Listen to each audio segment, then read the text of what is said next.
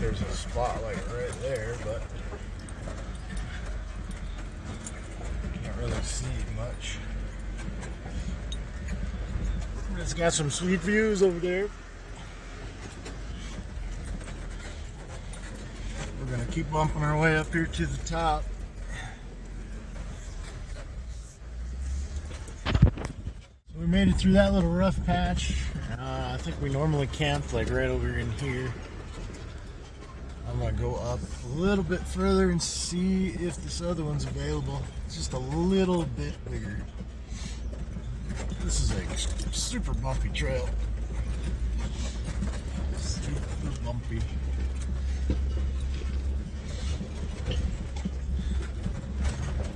Check it out. Saw one 4Runner. We're back there about 500 yards or so. But I think the spot that I always camp at is like right up here.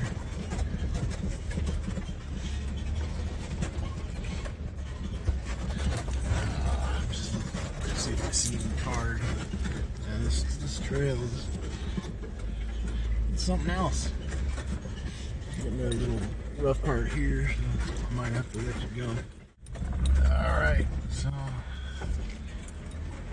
we're kind of working our way up to the top. Oh yeah, here it is.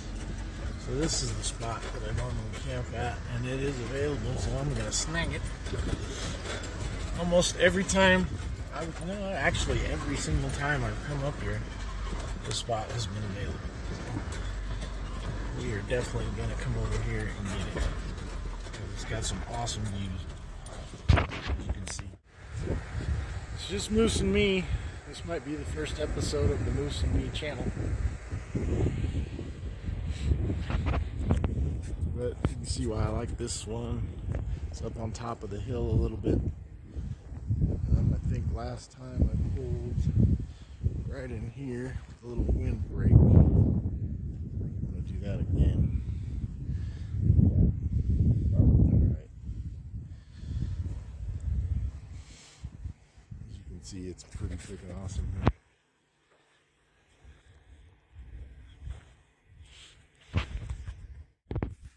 Everybody say hi to Moose. Long car ride, so get a little water, a little food. I let him off the leash. He's already getting bad on me, so he does like to go walk around everywhere. Ooh, it's warm. It's probably, say 75, maybe warmer. I'll have to look. Alright, well, we got Grandpa parked right here. I'm about to set this up. Let's see what views we can show you. Oh yeah. You can see the Sangre de Cristos back there. But this is our spot. There's a lot of cactus here, which is why I don't like to let Moose run around. Because he will come back with the cactus in his feet. Moosey, stay over here. So the first thing we do is crack a beer. Well, I do. Moose doesn't. He just has a little water and some food. But I crack a beer. So our camp supply has been diminished due to some falling out of relationships and things like that. So I'm down to this crappy old Amazon fridge, but it seems to be working pretty good. I think it's holding steady about 29 degrees. But we have to keep an eye on Moose, because once he gets out here, he gets a little antsy to go run around. So. And no e-collars. Those weren't mine, so they said we're coming up here with like bare minimum. We're gonna have to do a little starting over from scratch. You'd be good, Moosey. So I found a good use for the D-ring here. Put Moose on that while I get my camper set up. Because if I don't, he will wander. And like I said, I don't have the e-collars today, so get this iCamper set up. Yeah, so this iCamper, I've had it for like October, so October, November, December, January, 6 months now. And overall, I love it. It's big. It's got tons of space. This is the iCamper 2.0. This is not the iCamper Mini, the SkyCamp Mini. This is the big one. And overall, I love it. It's spacious. It rides great on top of the Jeep. Very low profile. The wind doesn't blow you over or anything like that. So I am getting a little wear and tear though, which is weird on this one strap over here. It's like the threads are kind of tearing a little bit up here. But it's kind of where you pull these, when you put it up, you pull these cords down. These little cords right here. And you go around the sides, these straps. You have to grab that one and secure it. I think the first time I used it, one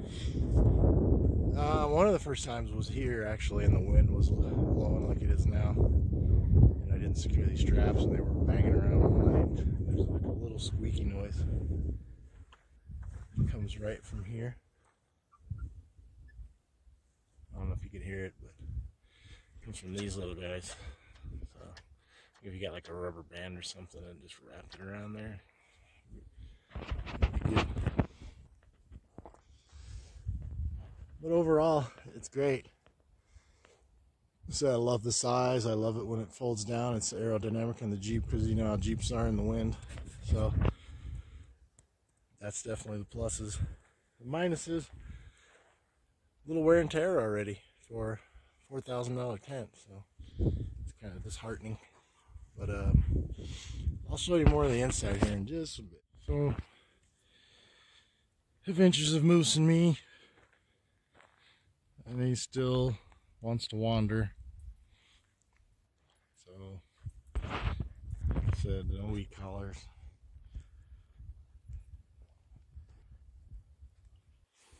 But it's a gorgeous day.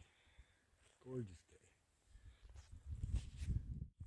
So just taking Moose for a little walk. It's a really cool campsite, like right up the trail. It just pulls me so hard. He can't freaking control himself. Ow, Moose, stop. Moose. Moose. One thing about the banks is it's got some really great views. It's always nice here. The wind even died. We're gonna go over to this canyon and see if we can get a little view here. So check this canyon out. Me and Moose are just hiking around. As you can see, he is tired already. No, Moosey, you ain't going off the canyon. But beautiful. Alright, we're still hiking around. Trying to wear this guy out a little bit. He's a little anxious after that car ride. Pulling. One thing I'm working on is trying to get him to stay with me. Not stop pulling. I could just let him off the leash all the time.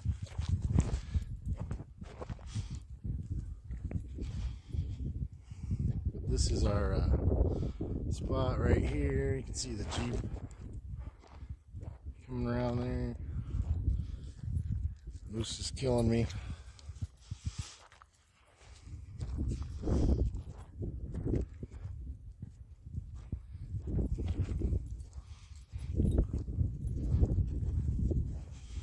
There's cactus everywhere too, and that's why I really don't want to let him run around. Because last time we were here, he got cactus in his feet.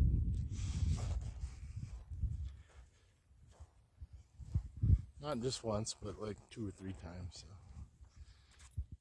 Hey everybody, we are here in beautiful Kansas City, and this is the Banks Trail. See if I can get a good view of this. Ooh, look. So the Banks is right outside of Kansas City, and it is one of my favorite go-to places. Moose wants to say hi, so whoops. Oh, hi Moose. Whenever I do any filming or anything, I put him on this collar just because he gets a little out of control. So today we're going to do a product review. I like to do like reviews of the products that I do use, and today we're going to do Jetboil. Jetboil is a super quick way to boil water and to make coffee. I've used it many times. I've had one before. This is my second one. I just picked it up from Sportsman's Warehouse, and big kudos to Sportsman's Warehouse because they are pet friendly. So you can bring your dog in there. Mr. Moose went with me. Got him on the leash just so I can do this video. But we're gonna do a little unboxing. They did have one that came with the coffee press. I don't know if this is the right one or not. They only had 2 over there. They had a black one and they had this camouflage one. So I picked the camouflage one up because it's a little different. Haven't seen it before. So today it's Jetboil review. I'm gonna try to do this with one hand while I hold this phone. So let's take this back part off. Like I said, I don't know if this has the coffee press in it or not. Hopefully. I don't like taking stuff apart in the store. I don't know. I'm just weird like that. I don't like doing that. So I'll take that cardboard out. Let's see if I can get this out. I might have to put it in pause here. Alright, so got the Jetboil out of the box. Take the top off here. Let's see what's inside. I'm thinking it does not have the press in it, but oh well, we'll go back and get it. I think you can get the press for an accessory, or like, I don't know, Jetboil stuff's pricey, so probably $20 or something like that. So, it does come with an awesome sticker. Oh, look at that. Oh, yay. I'm going to put that right there right now. I've got a million stickers at home and I have not put any of them on yet. But we're going to put this one on. Put that in there so it don't blow away. See if I can take this out with one hand.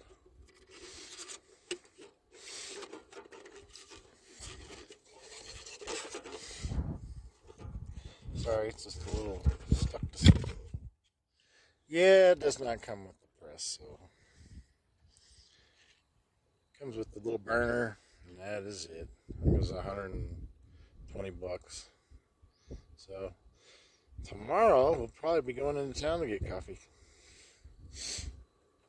So for $120, you just get the burner and the little stand. There's a little stand right there.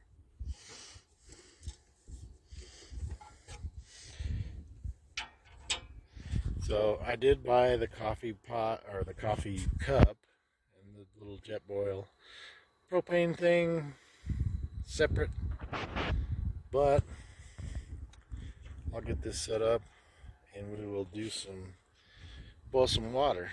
How's that? Alright, so like I said, this one did not come with the press. Sorry, Moose is barking because there's some visitors. Alright, so this one does not come with the coffee press, so I guess tomorrow we will be getting coffee in town. But Comes with a little stand you put on the propane tank, and you do have to buy the propane tank separate. So it comes with the stand, comes with the little heater, it comes with the cup, it comes with this little and this top. So I think that was 120 bucks. And I think the one I had before was 140, and it came with the coffee press. But you can't buy the coffee press separate. So we are going to see how long it takes for some ramen noodles. Alright, so it just got lit. Same problem I had with the last one, the little igniter thing for some reason is a pain in the butt. I think last time we had to like clip it or file it down or bend it down. I think we bent it down for it to work. I usually just use my lighter on them anyway. So, and when this little thing right here, this turns red, that means it's ready. So it says 100 seconds. So I am going to get the timer going. It just started, so we're about 15-20 seconds in. We'll see. So as you can see, the little red thing is starting to go up, so looks like it's pretty much ready. That took like no time at all. I see it going up. It's going when it goes all the way up, I'm guessing.